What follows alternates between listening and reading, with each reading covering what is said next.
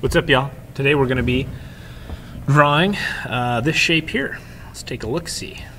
Okay, it's some weird-looking spacer plate or guiding plate, and we're going to try and draw this up in Autodesk Inventor Professional 2019. So when you get to Autodesk, go ahead and press New, Standard IPT File, Create. It's going to take a minute.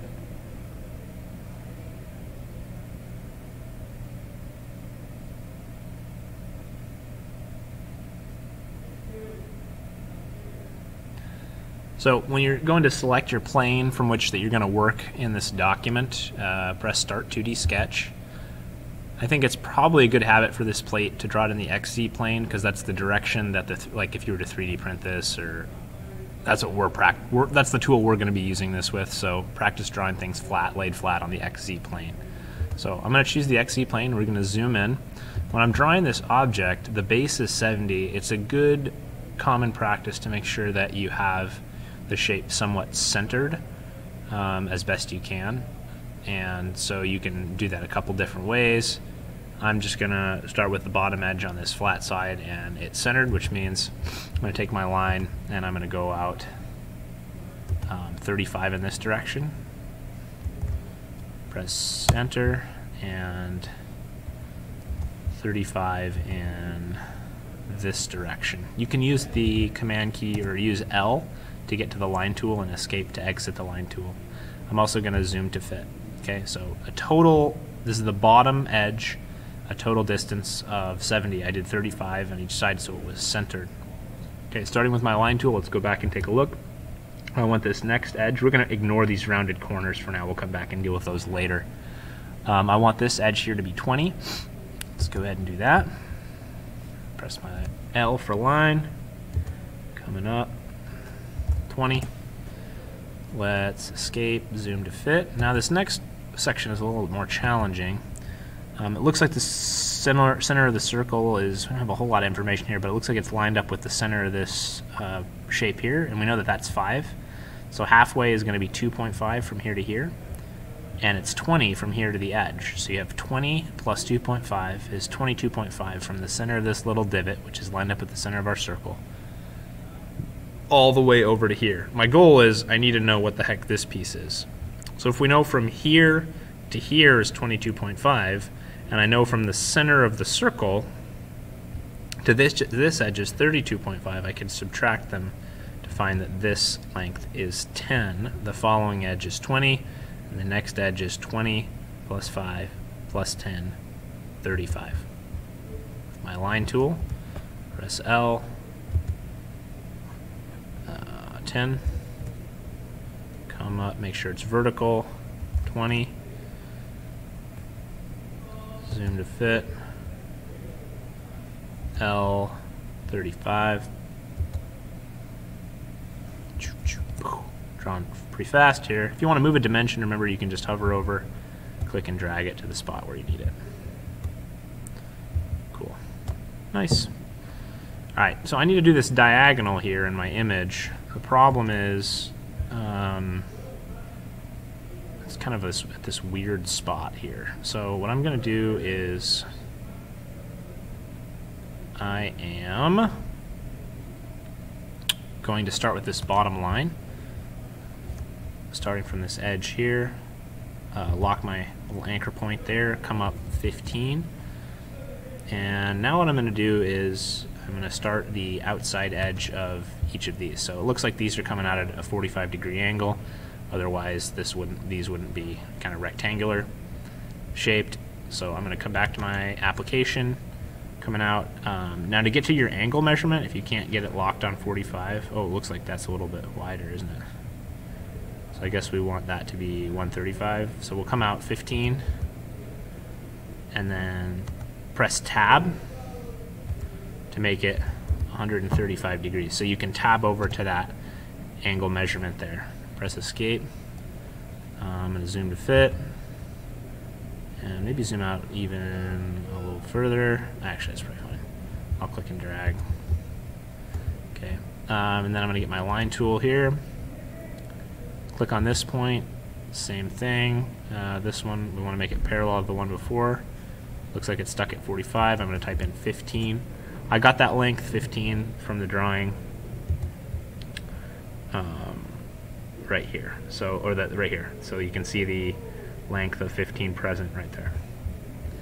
All right, now this next part, which is going to be a little bit of a challenge, is figuring out where this line is in the image. You can see it's 10 wide. So what I'm going to do is I'm going to connect these two with my line tool. I always go up to the line tool. I don't need to. You can just press L, click here, come down, snap to the grid, and you'll notice if you hover over, the dot will turn green when you get to the midpoint. So it kind of locks. Now, if that's the midpoint of my drawing, if I look back, that's got to be 10 wide, which means I need to go 5 in each direction. So I'm going to go 5 this way, and I'm going to go 5 this way. Okay, super. Now I use this line as a guide. I'm going to delete it as a construction line. I'm going to come up and draw these two lines opposite the ones that we had. 15, and maybe zoom a little bit better, and escape, drawn, coming up here, make that perpendicular at 15, and connect. Okay, we kind of have our closed shape here, which is nice, and I think this is looking pretty good. Zoom to fit. Now, this was kind of a construction line for me. If we go back to our document, we know that there's a little divot in there. I'm going to work on that divot next. Seems like it's good to work on the perimeter before you work on anything else. So you come over 10, down 10, over 5, up 10, and then finish off that little rectangle. Well, we probably could have done that before, but it's all right. It was just a guide to get us started. So I'm going to delete this, get my line tool out, come on over, come over 10, down 10, over 5, up 10, and round off by the 20 there. And you can move any of these things that you need to get them out of your way so it looks nice and pretty. Okay, cool. Now we're going to we've got kind of the rough shape. Things are looking good. Let's do our circle in the middle. Now, if you take a look at the document, it says it's got a radius of 10. Autodesk Inventor Professional prompts you for the diameter, so we're going to use double the radius, which is 20, to draw our circle. And you're probably thinking, why would you draw it in this shape? It doesn't look very like it's in a very good location, or it looks like even close to the location. That's because we're going to constrain this circle to be in a certain location, and you're going to do that. To do that, you press the dimension key. You can click on the center of the circle and go to the outside edge, and I'm going to set that dimension to be whatever it needs to be. Let's see. It says from the center of the circle to the outside edge it needs to be 32.5 inches. So you come back in, click in the box, we're going to type 32.5, press enter, and it'll slide my circle over to where it needs to be. So we get a little better view. Okay.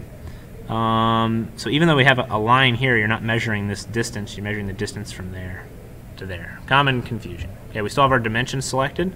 I now want to do the dimension from the center of the circle to this bottom edge and over, and we're going to make that 15 inches. So that's going to move our circle. It's currently 11.9. It's going to move it up roughly 3 inches. Boom.